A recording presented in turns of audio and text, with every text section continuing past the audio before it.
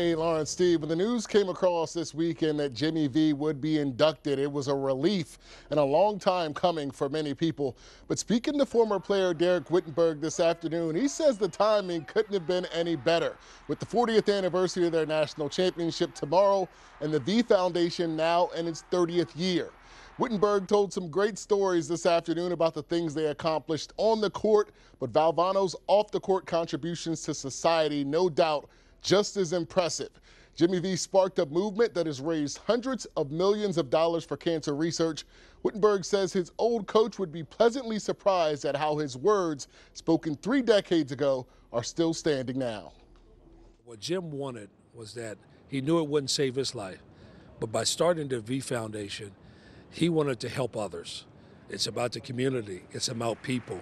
And Jim loved people. He loved helping people. He loved inspiring and empowering people.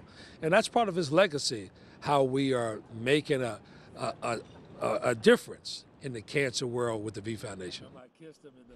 Wittenberg says he plans to be in Springfield, Massachusetts on the weekend of August 12th when his former coach is immortalized. Coming up at 6, we're running through the basketball side of Jimmy V's career and what's next for the Hall of Fame bound coach. Lauren, Steve.